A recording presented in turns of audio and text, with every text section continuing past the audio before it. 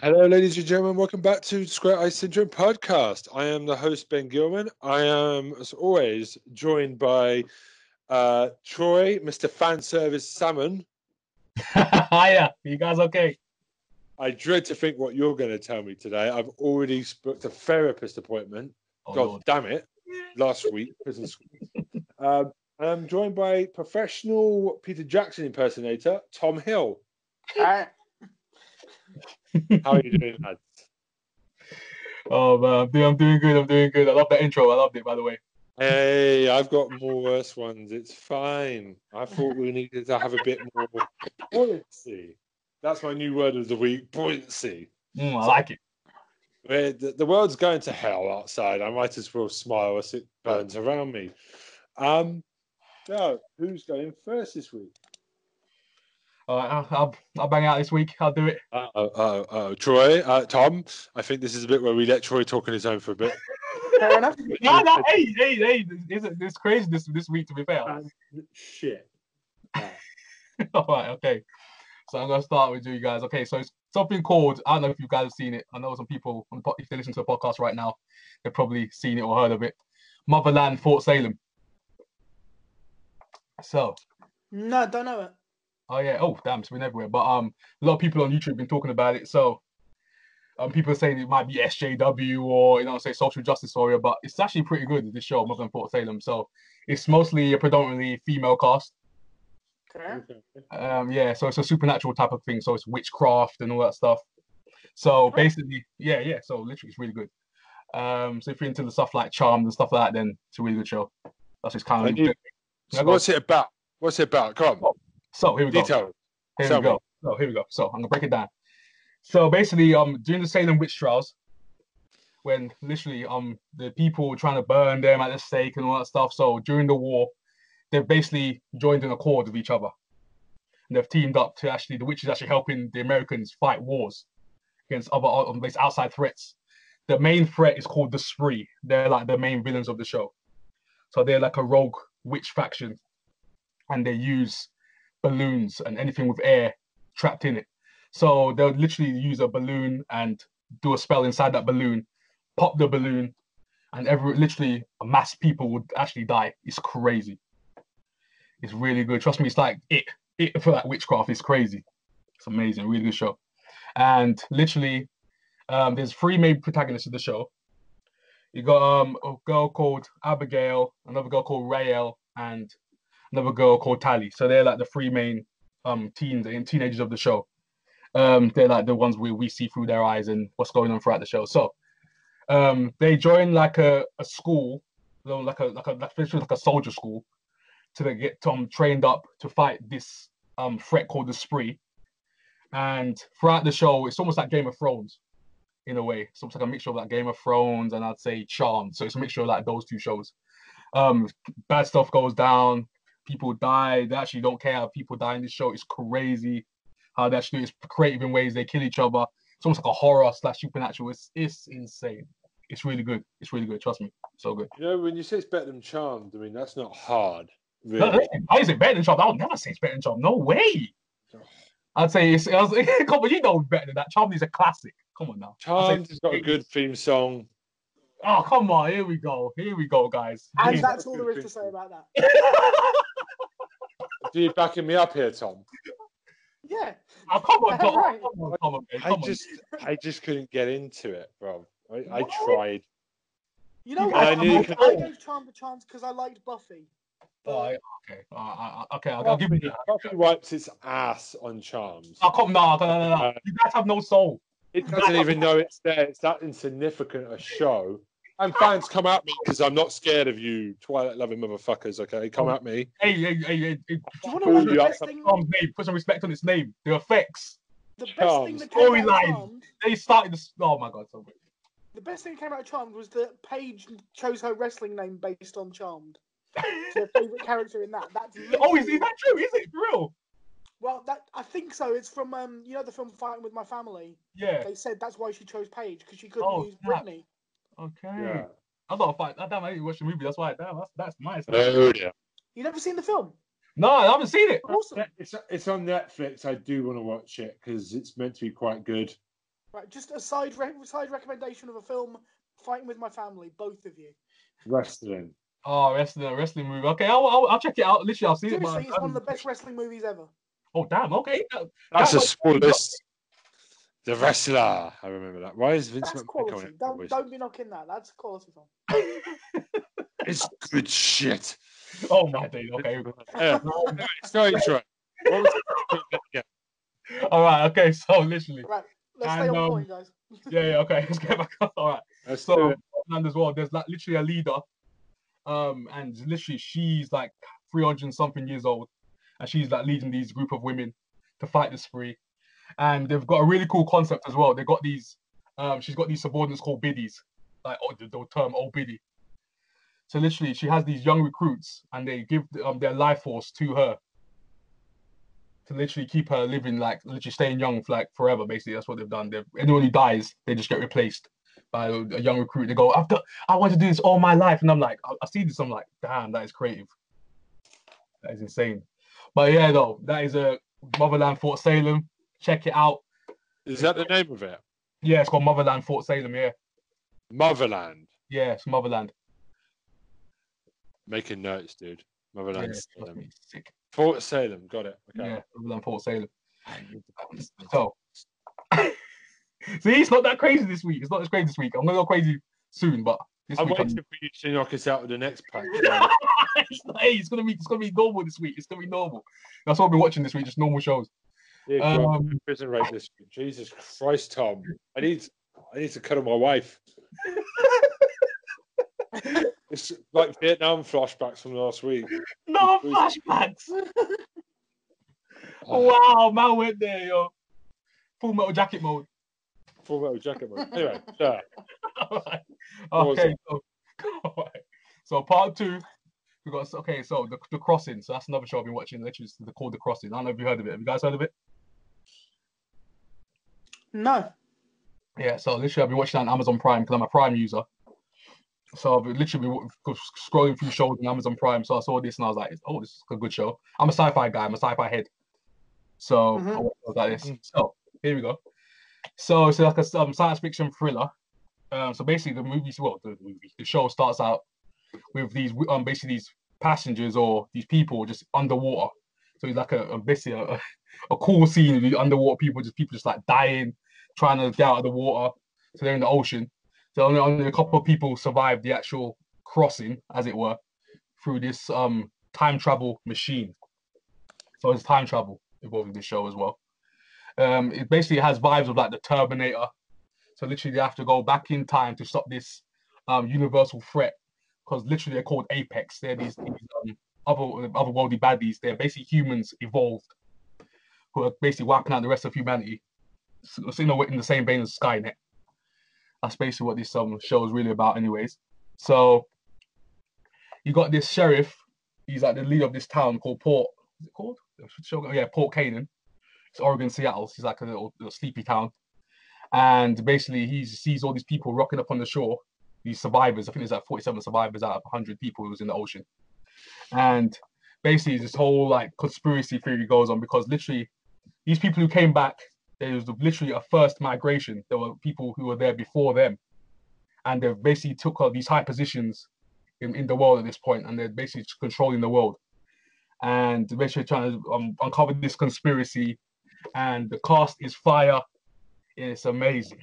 Trust me, they got Steve Zahn. I don't know if you guys know of Steve Zahn. No. Yeah. Yeah, I think I knew Tom would know. Tom would know Steve Zahn. Yeah, I know. He's the kind of person I know Tom would know. So he's in Planet the Apes, his other show, Dallas Buyers Club. He's on his other show. And what's that movie, Tom? What was it against that trucker, that evil trucker? Oh, what was it? That movie is so good. was it called not Roadkill? Turn, no. Was it called Roadkill? Roadkill, yeah. It's called Roadkill, yeah. They got different names for it. Terrible film, but terrible film, but awesome at the same time. It's really it's good. So yeah, so he's literally the main star of the show, The Crossing. So he's like the main, he's the sheriff of the town, and he's literally trying to uncover all these mysteries and that about who are these people who've basically come out of the ocean and survived, and who's the superpowered woman? Because I think the superpowered woman, she was the she's been in so much stuff. Natalie Martinez. She's called Ruth. She's like this. She's from Apex, the evolved humans. So literally, she's looking for her daughter, who's been captured by this shadowy organization that's been going around, just rounding these people up. I think what's she been on? She's been on this really good show that she's been on as well. What was it? Underdome. She was on that. She was starred at Underdome from Dust Till Dawn, the TV show. All that stuff like that. So that's another good show, Dust Till Dawn. But yeah, she's been on. I'm like, damn, this is so good. The show she's on. But yeah, she's like the co-star of the show as well. She's like the type of protagonist, I guess, like an anti-hero. Because she's just going around just beating people up. She's literally the Terminator of the show. She's the Terminator.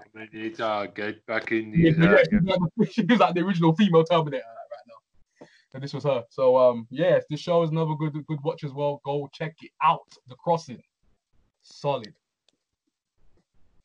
Okay. There we go. Cool. You actually did normal this week. Well done. Hey, I did it. I had to do it. Hey, I said, I'm watching some normal shows. I just felt like it, you know. I'll send you a medal or certificate or some tissues or something in the post. Come on, bro. Oh. Seriously. That was normal. Okay. I'm not so scared of Tom's selections. It's yours though, where I just have to take a breath before you. I just had to like, just trick you for a little bit. You know what I'm saying? It's like a roller coaster. You're just bracing yourself. I'm waiting for Tom. Tom, this is going to be amazing. I can feel it already. It's going to be great. Tom's up next. Should I go next? Because Tom... Actually, you know what? Yeah, it's the same Tom to last. Yeah, the same to last. Yeah, we're trying to rotate around people. We're still working the kinks out of this thing. Mm. Okay. So, last week I took a shot at Sunderland Football Club. Yeah, you did. But I've finished up season 2, but that's not my pick. But yeah, much love. Yeah. So I decided, Amazon, like Troy, Leeds United take us home. Because I will definitely say Leeds United are... It's a documentary series about Leeds United, basically like the Sunderland documentary that I spoke about last week. It's about Leeds United wanting to go back up to the Prem. Now, when I was growing up, Leeds United were one of the biggest teams in the country. So unlike Sunderland, they actually have a reason to say they are one of the biggest teams in the country. They still are. They have a better history. They've won trophies. And they've been away since 2004. Now, I'm a Spurs fan.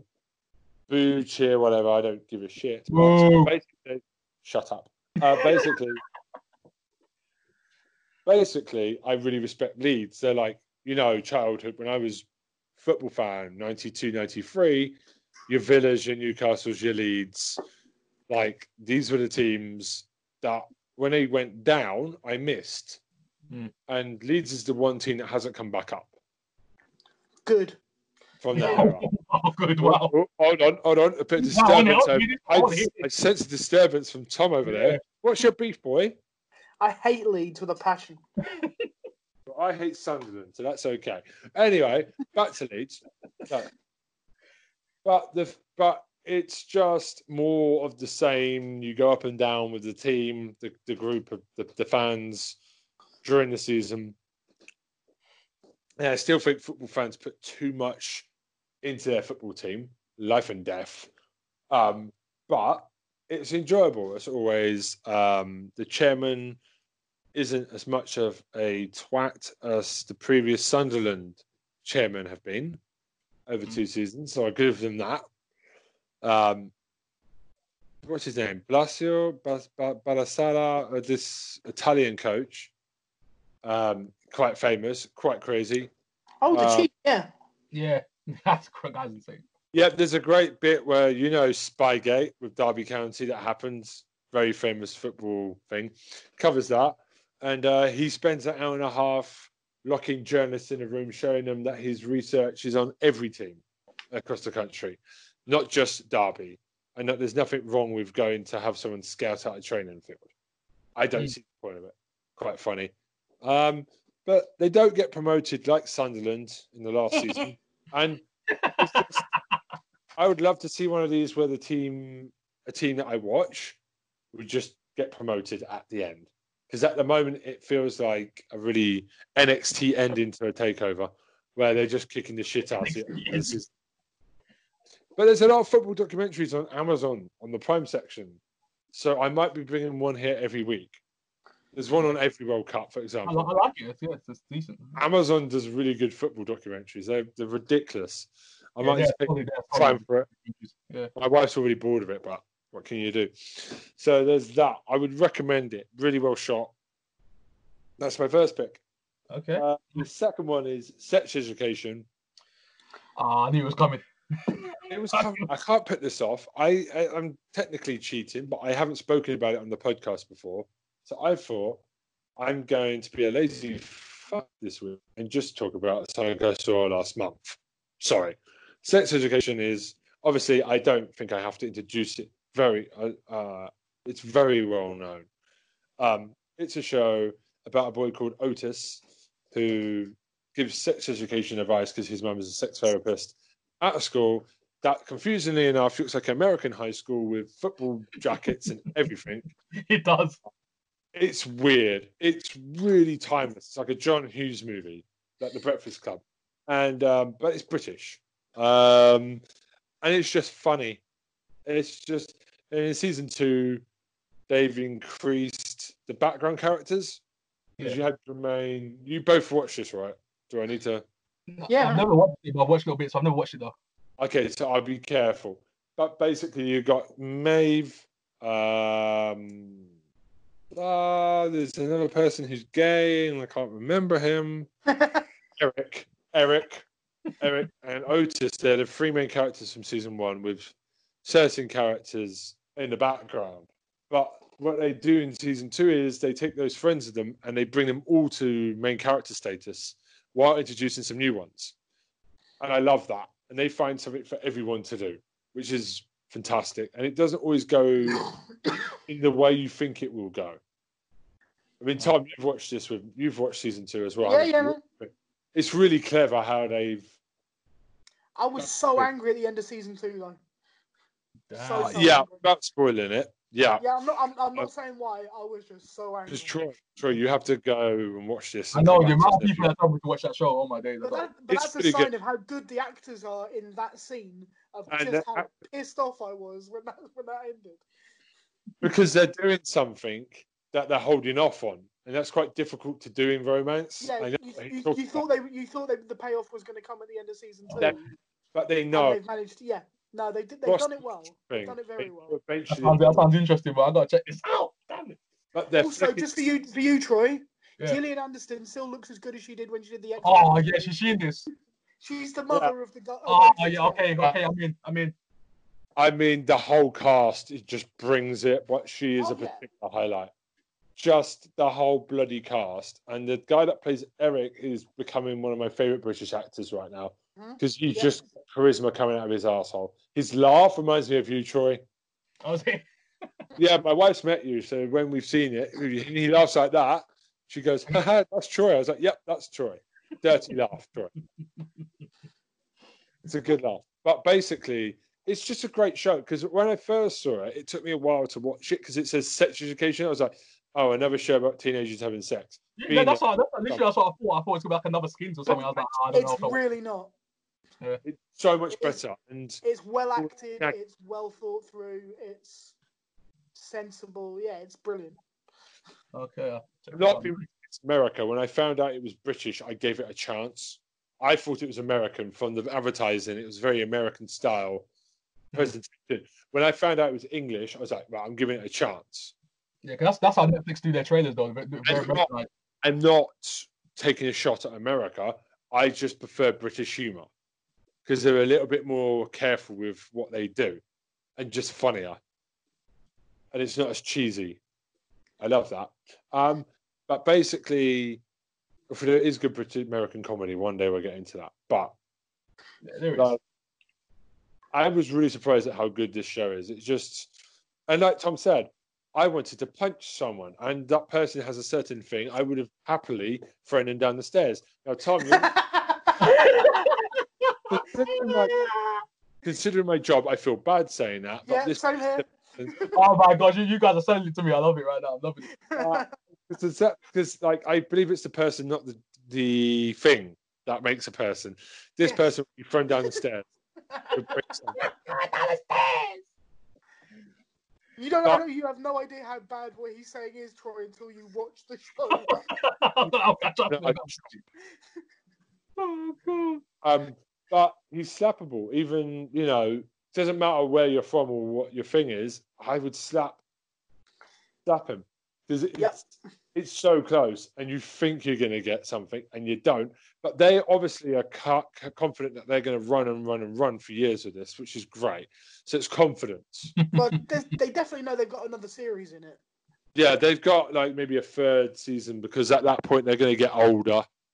Well, I think if you try and pull it out to more than the third season, people will get annoyed with you not giving them that payoff.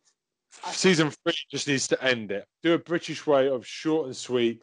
Get out. Season 3 doesn't need to end it, but season 3 needs to end that particular story arc. And then within that. 4, potentially take a risky chance, do a skins and reboot the cast for a new season, a new term with new people coming in. Well, no, it doesn't need to be that. You just have to have it so that those characters are dealing with being together whilst trying to give relationship advice and shit like that. Season 2, we're still dealing with the hangovers of season 1. Yeah. So season 3 really needs to end, tie it all up, and start new problems for people. 4. Yeah. But I love it. They've also successfully managed to put new characters in. And this is, I think Tom agrees with me, they've taken the background characters and all moved them to main cast. And it's very good. Yeah. Really well with it. Everyone deserves to be there. They haven't got too many characters where, some people are frustrated that the original characters don't interact as much, the original 3. I think it's better payoff for season 3 when they all come back into more interaction going into season 3. Yeah. I agree with that. It's about making you want it more. Yeah. And actually, a lot of people have been smartly saying, you know what? This season's really, really, really, really, really good. Like the first season was amazing. I'd say you were always concerned that season 2 just might not live up to it, but they made it so different from season 1 whilst keeping it familiar that it worked. And they did it while doing the backflip over the high jump, sticking 2 fingers up at people. Yeah. Legitly. Obviously coronavirus, we hate you, bitch. It means a third season is going to be delayed for the foreseeable future, but production has been delayed. I am good on Netflix though. It will happen. Well, it's definitely been commissioned for a third series. It will happen. It's just because of this corona bitch virus. It will come when it calms down a bit, I suppose. But I look forward to it. Anyway, I've now got a quick bit of time to talk about my third pick now. Oh, balls. Okay. Marianne. Oh, yeah, by the way, Marianne is also a Netflix show. I don't need to give Sex Education any more advertising. Marianne, though, is a French horror show. Oh, wait, very okay.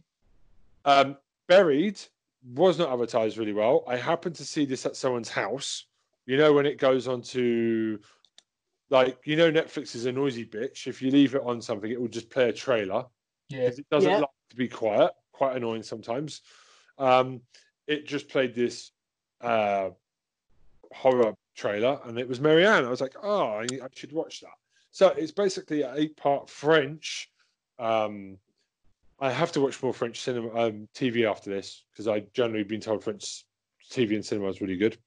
It's about a writer called Emma who, when she was younger, had nightmares of a witch, and she wrote about the witch. She's now a famous author later, and the thing is, she wrote about people, her childhood growing up, and over the season you see her reunite with her old school friends. Yeah, she comes back to her small town because the witch she spoke about has gained power through her novels. So it's like Harry Potter.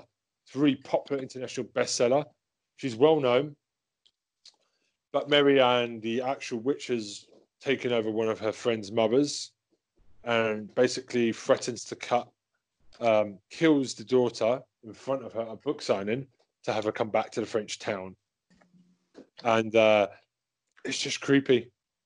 I don't know how to say it. It's really just they stay on shots. Emma's at first, it's interesting. She has what I would refer as a lesbian haircut, but for a long time there's a lot of females around. You feel like they're going down that road, but then she just gets off with a guy, so she likes men. What do I know about haircuts? But it's just she's not the most likable character sometimes, but there's flaws.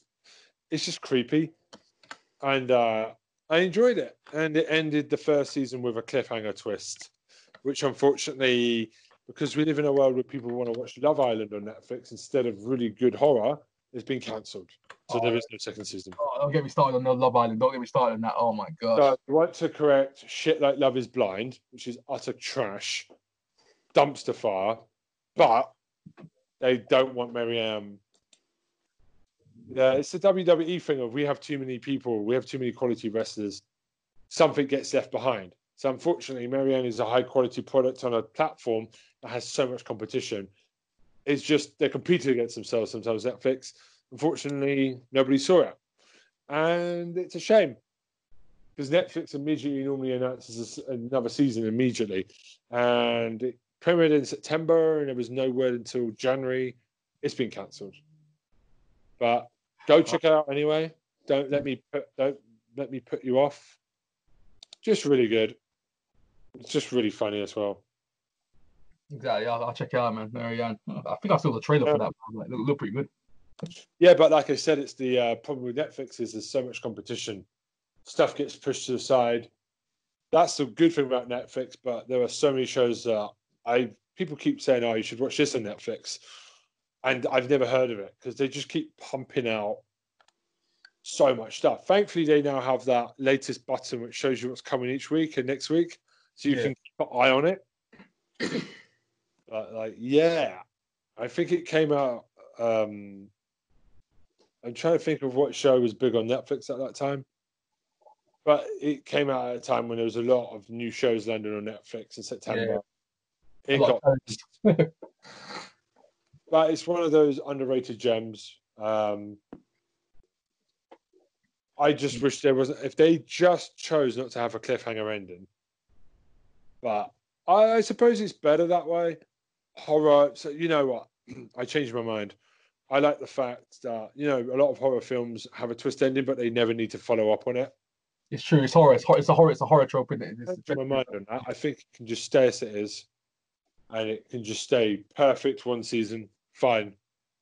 Because evil wins at the end. Yeah, it always does. Especially in horror. Evil finds a way to prevail. To survive, basically, without giving too many spoilers away. But I kind of knew they might do that. Because it's a film. But yeah, go watch it. That's me done. Drop the mic. I'm going to get comfortable. It's history time with Tom. Yes, let's do it. I'm ready.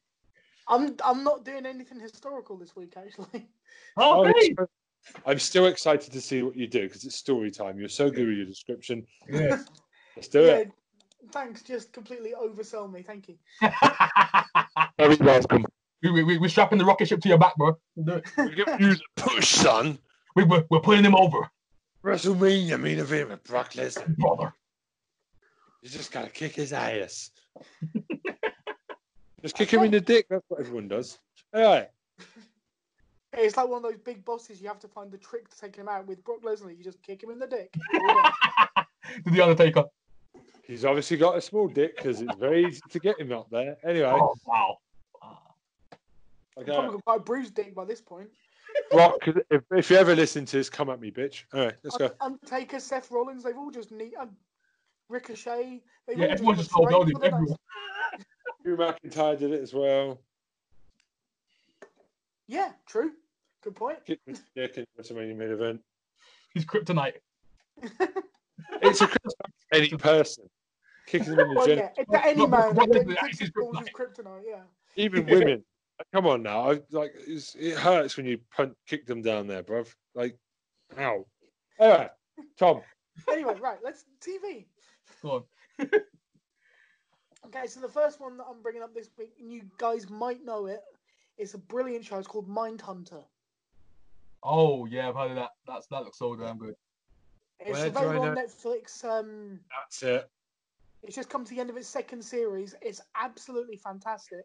The basic premise of it is these two guys who became like the FBI. There was no term for a serial killer until like the 70s, and it's based on the guys who originally came up with that term and the team they put together to go and meet people who basically were serial killers.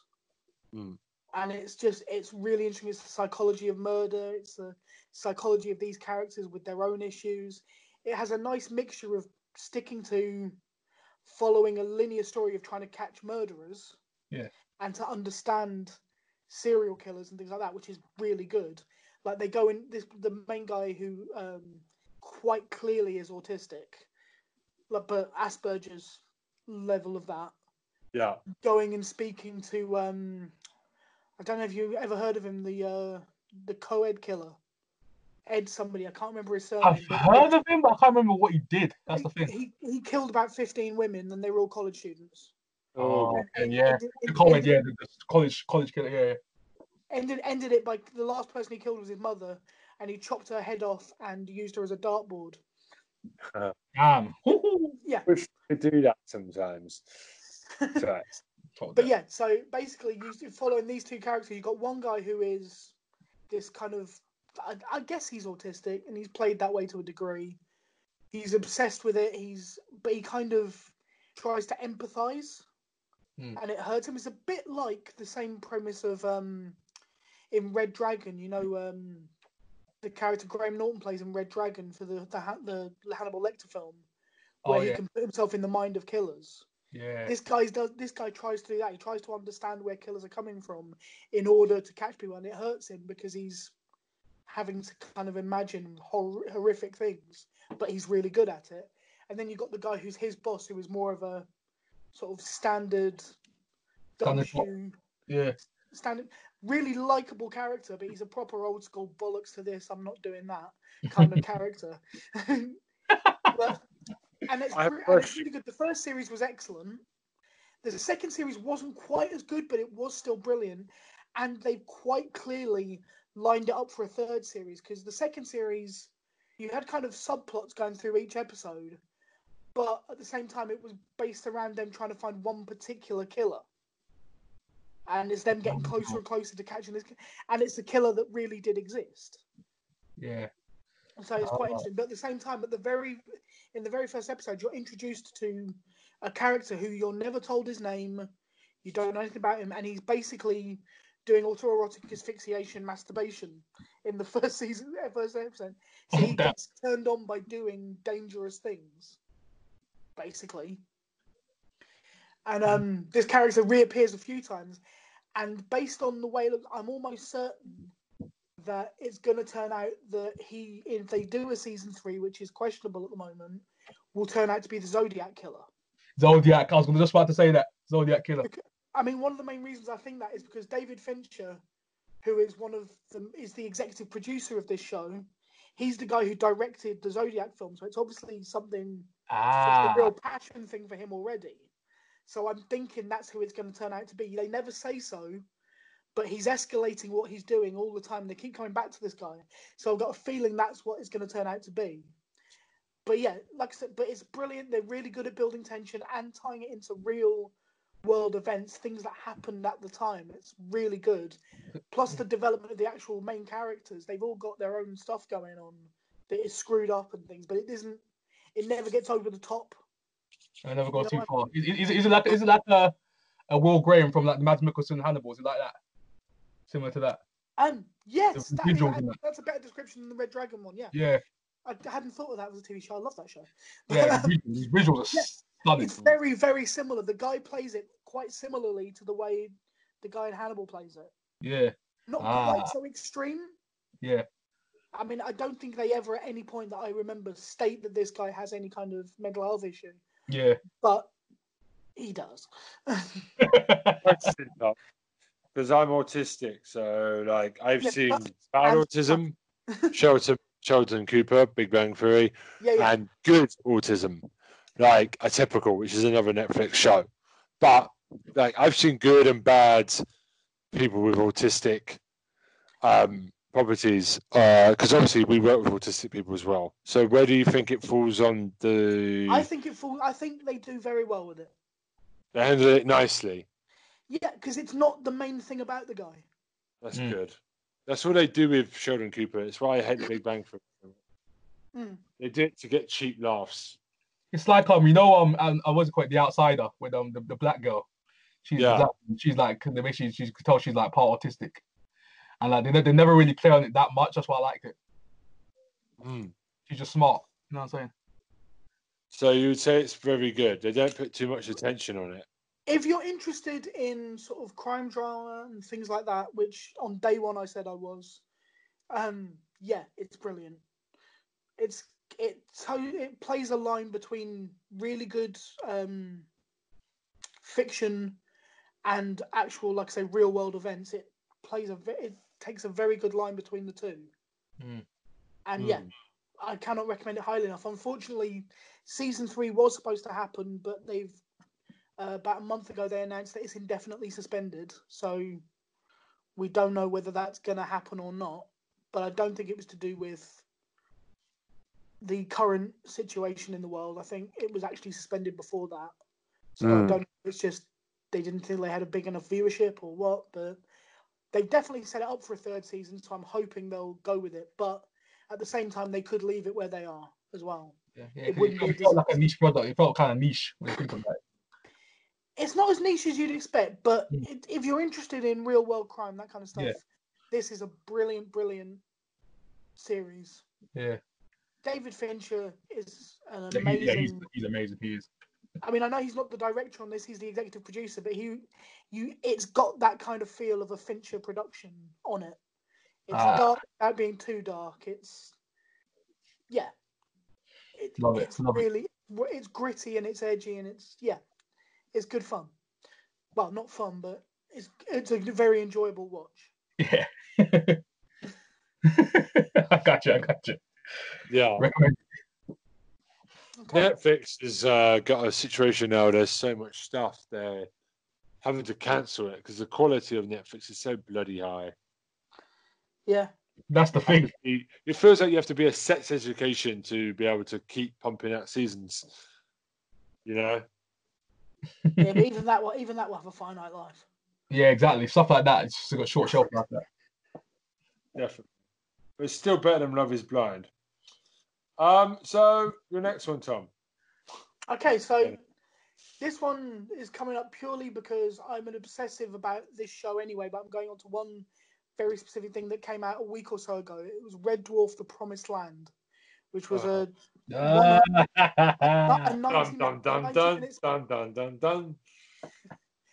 90-minute special, which really brilliantly tied back to the original TV show as well. It's all about the cats. You know, in the very first episode of Red Dwarf ever, they talked about the cats developing and going off on 2 ships to try and find the Promised Land. Yeah. This is actually what happened to those cats, basically, is them ending back up at Red Dwarf. And I'm not going to give you any spoilers. It is brilliantly done. All of the original cast are back. You got a couple of really interesting things like the discovery of, you know how over the years of Red Dwarf, Rimmer has been soft light, hard light. Yeah. And now on this one, they found a new thing that's even better called Diamond Light. Diamond Light. What? Yeah. Basically, he looks like a sparkly superhero at one point. But yeah, it is the world's shittest superhero with as many sparkles on him as he can possibly have. Basically, is what you're looking at. Are you saying that they've made Chris Bariocchi for more ridiculous than Ace Rimmer? I love that. He's perfect. Yes, and he sounded a bit like Ace Rimmer, but he wasn't Ace Rimmer. So, like as soon as he turned into Diamond Light, his voice went deeper. Oh my gosh. But yeah, brilliant. The Diamond Light thing doesn't last for the whole episode. It comes in. You'd have to watch it to understand. But yeah, Red Dwarf is one of my favorite shows of all time. I've said this to you guys previously. Yeah. And they had a massive break, and then they've done season 10, 11, and 12, which were all really good. And this is same standard. So I cannot recommend it highly enough. It's funny as hell. It's got a really good cast behind it. I mean, obviously you've got Chris Barry, Craig Charles, Daniel Jules, Robert Llewellyn. It's got Holly back in it again. Okay. Holly reappears in this one, which is awesome. There's a guy called Ray Fearon plays the king of the cat people. I'm trying to think of things that he's been in. You might know. I can't think of anything. He was in Coronation Street for a couple of years, I think. But he's a very good actor. He's really, really cool. And a really good baddie as well. But it's just, there's so many beautiful little touches that are typical Grant and Naylor things to do. Yeah. They just think, perfect. I mean, one of the best ones is, in order to get into the king's audience chamber, everyone has to come through a cat flap, which is just hilarious. They've got a massive cat flap. It's just absolutely brilliant. What the heck? And it's just stuff like that, little touches you think, if they were cats, that would be what they'd do. Yeah, it's just the kind of things you never thought of, and it's absolutely beautiful. And it's one of the things that I've always liked about Red Dwarf is it's not scared of tackling big issues. So this one is actually talking about an issue of sort of religion and the basis of faith and things like that, because half of these cats believe that Lister is their god, which obviously causes huge problems within this episode. Yeah. But they've never been afraid of taking on those kind of talking points and dealing with them sensitively, but also in a really funny way. Yeah. In many ways, it kind of reminds me of, if you guys have ever seen the stage show Book of Mormon. It's like that. It's dealing with a really tricky subject in the funniest way possible. And so like I said, The Promised Land, for me, it was 8 or 9 out of 10 for just pure enjoyment. Okay. And I cannot recommend it highly enough. Okay. Especially if you're a fan of the show, go and watch it. You will enjoy it. Wow, I have an announcement to make. Talking of Red Dwarf, we have decided. I'm just going to go with it. So we have decided to add a second podcast to our streaming. It's going to be a episode by episode show review of Red Dwarf, and it will be available every Tuesday. It's something that we've thought about for a while, but it's something that we feel like we can bring a lot of passion to, and so we decided that we will add, for the time being, a Red Dwarf review every week. And once that finishes, it's going to take a while. We'll figure it out then. 2022 is a long way away. But, I know that Troy's going to plump for Friends after that if he can. Yeah, right. We could just do a whole podcast on that, and it's Friends. Yeah. Well, the problem is, because we know the rules, we haven't quite decided what this special will be in 2 weeks. But Friends, unfortunately, can't qualify right now because there's a special coming soon. So it's incomplete. Its future is incomplete. So we can't do it. Because I guarantee you, if it's successful, it will lead to another series. Because they will have money to throw at that. So we can't do Friends. Well, we can do Friends, but it would take 5 years. So we thought we'd start with Red Dwarf first. Because we reckon we can get it done in 18 months, roughly. So, and obviously if Dave put more out with this Corona thing happening, there could be more. There's most probably going to be more. There almost certainly will be, yeah. Yeah, you know. Yeah. So we decided to dedicate that. And because we're British, we most probably dedicate time to that second podcast. Will then change to another British comedy show after. Sorry, we just British. We're not apologising for it. We'll bring up the American stuff and the weekly stuff, and in the occasional big deep dive. But we're British. So hey, I put out American shows here and then, so we're doing the job. So, we're British though, but we want to bring more British television to attention. Because now with Netflix and Amazon, there's more time than ever for people from around the world to see the variety. But we might stick the classics, the complete talks, and the Red Dwarf podcast just as British for now. So we haven't come up with a name yet, but I will debut the sign-off for today. I want this to be the podcast title, and it won't be allowed. Tom has told me not to do it. You cannot swear in the title of a podcast. Exactly. I will do the sign-off at least before we finish. So, guys, thank you very much. We will next week have links because we're going to start to put stuff on Spotify and iTunes now. But we will update you next week and everything. Thank you for the continued support. Please, if you like, share and subscribe as always. Guys, that's goodbye from me. Yeah, goodbye from me. Goodbye from me. So snug off, you fucking smeggers. Good night.